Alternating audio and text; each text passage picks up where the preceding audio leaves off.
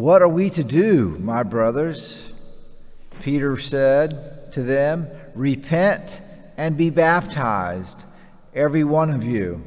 So we talk about baptism as a one-time thing, but then we remember our baptism every time we enter the church, and we in a particular way remembered our baptism on Easter Sunday with the sprinkling rite and those things.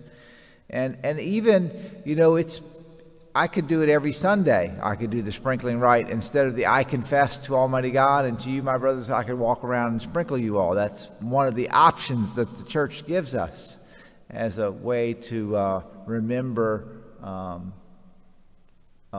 the call to repentance at the beginning of Mass. So repent and be baptized. Repent. And we should see, I hope we can see in the word repent, penance. So repent. Repent is not just an idea. Repentance is repent, do penance. So we've just had a whole season of doing penance, right? Do penance. Be baptized. Receive the Holy Spirit. Now, you've all been baptized, right? You've all received the Holy Spirit, right? Yes. Is there any evidence of that in your life? I hope there is. But even St. Paul had to tell Timothy, stir up the Spirit. Stir the Spirit up.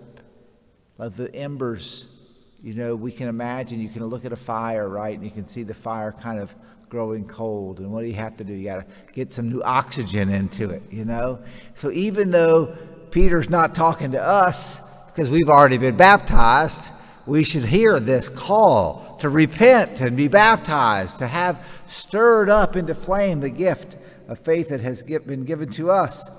And I was thinking about Mary Magdalene this morning, and Mary's going to the tomb, and she's going to the tomb in order to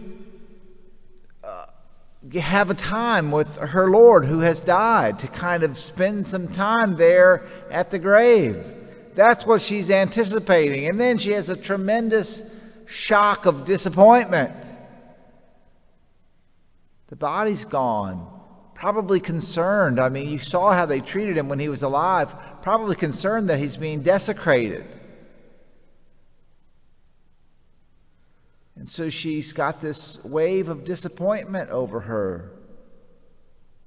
They have taken my Lord. I don't know where they put him. So all she wants is to see his dead body. And she gets a little bonus, doesn't she? Something more.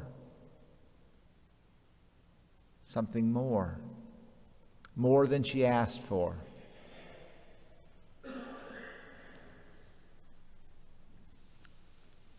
Jesus says at one point to the apostles, whom he calls brothers today. I read a little commentary. This is the first time Jesus ever calls them brothers. This is so they get promoted to his brothers. And also, go tell my brothers that I'm going to my Father and your Father. God is our Father in this particular way. But nonetheless, Jesus says to the apostles when he's anticipating his passion, he says to them, if you knew where I was going, you would be happy for me.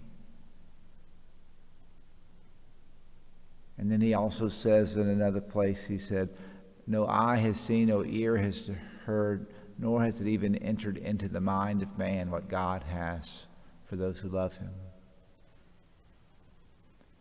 And so I think about Mary. What does she want? She just wants to see his dead body. But what does she get? She gets to see the resurrected Christ because she's looking for him. So we continue our search. We continue our journey. We continue repentance. Repentance, as I have said 100 times, if not 1,000, repentance is not something I did yesterday. Repentance is a life. Repent. Do penance. Strive for that closer relationship with the Lord. Seek the Lord. And that's what Mary is doing this morning. And so with her, we seek the Lord. And we will hear, God willing, someday from him, my brother, my sister, and more than we could ask for.